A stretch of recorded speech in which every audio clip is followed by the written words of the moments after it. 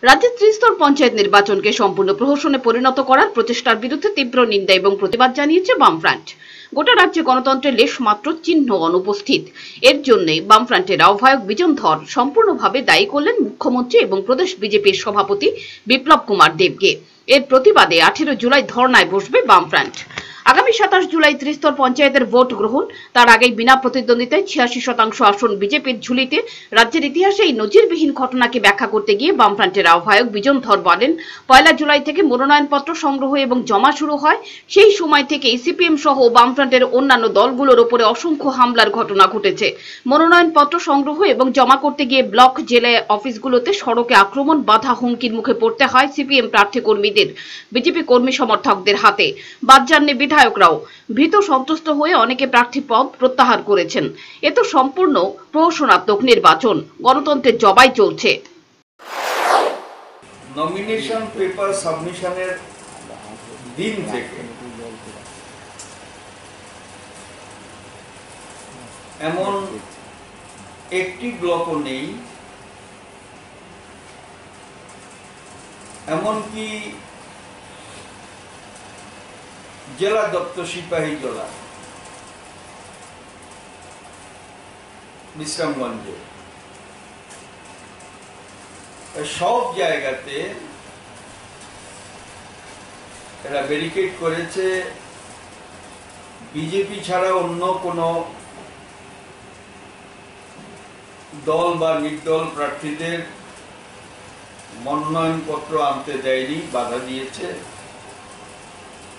মনোনয়নপত্র আনার পরে জমা দিতে গেছে, আক্রান্ত হয়েছে। অসংখ্য ঘটনা।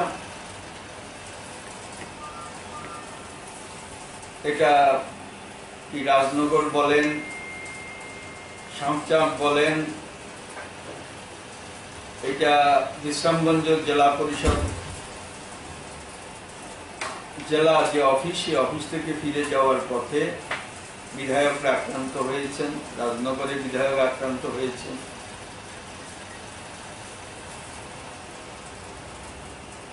ধুকলিতে ঘটনা ঘটেছে, ভিডিওর সামনে নমিনেশনের পর ছিঁড়ে ফেলে দিয়েছে গুন্ডারা। সিপিএম রাজ্য দপ্তরে বামফ্রন্টের আহত সাংবাদিক সম্মেলনে বিজনবাবুর স্পষ্ট বক্তব্য, প্রহসনাত্মক একের পর এক নির্বাচন পরিচালনার জন্য সম্পূর্ণ দায়ী মুখ্যমন্ত্রী, যিনি দলেরও রাজ্য সভাপতি।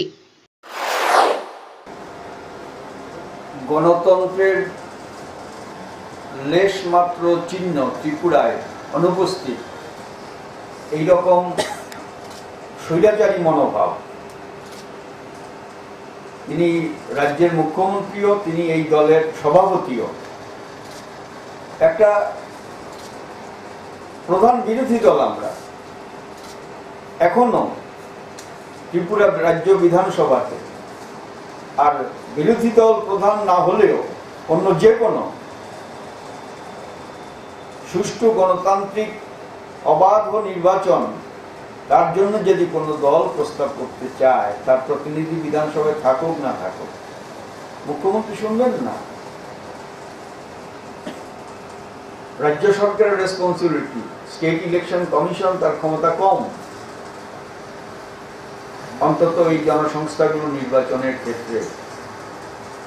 সেই কারণে আমরা মুখ্যমন্ত্রীর কাছে প্রথম চেয়েছিলাম, তার দিক থেকে যে দৃষ্টিভঙ্গি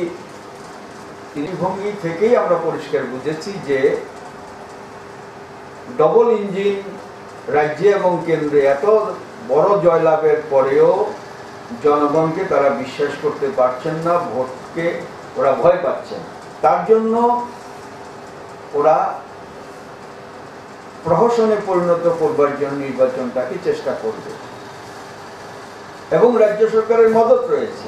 যেখানে যেখানে যা যা ঘটনা ঘটেছে, অধিকাংশ ক্ষেত্রে পুলিশ প্রশাসন, কিছু কিছু ভিডিও আছেন, তারা নির্বাচনী আইন বহির্ভূত কাজ করেছেন। কতগুলো ক্ষেত্রে পুলিশ অনলুকার ছিল, কোনো কার্যকরী ভূমিকা গ্রহণ করেনি। তার জন্যে বর্তমান রাজ্যের যে মুখ্যমন্ত্রী, তাকেই আমরা দায়ী করব এই প্রহসনাত্মক নির্বাচনের প্রচেষ্টা চালানোর জন্য। নির্বাচনে যেসব বামফ্রন্ট প্রার্থীরা লড়াইয়ে রয়েছেন তাদের নিরাপত্তা সুনিশ্চিত করা, ভোটাধিকার প্রয়োগে অবাধ সুষ্ঠু ব্যবস্থাপনার দাবিতে এবং মুখ্যমন্ত্রী স্বৈরাচারী দৃষ্টিভঙ্গির প্রতিবাদে বামফ্রন্ট 18 জুলাই সকাল 11টা থেকে গণধর্ণা সংগঠিত করবে রাজধানী শহরে, জানালেন বিজন ধর। যেটা সুষ্ঠু অবাধ নির্বাচনের পক্ষে প্রচন্ডভাবে অশুভ।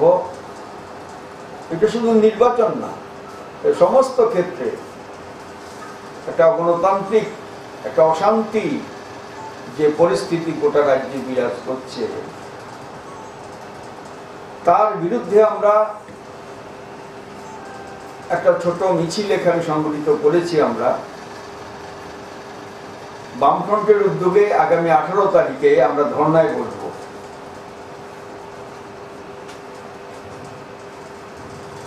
প্রার্থীদের নিরাপত্তা সুনিশ্চিত করা, ভোটারদের নিরাপত্তা সুনিশ্চিত করা,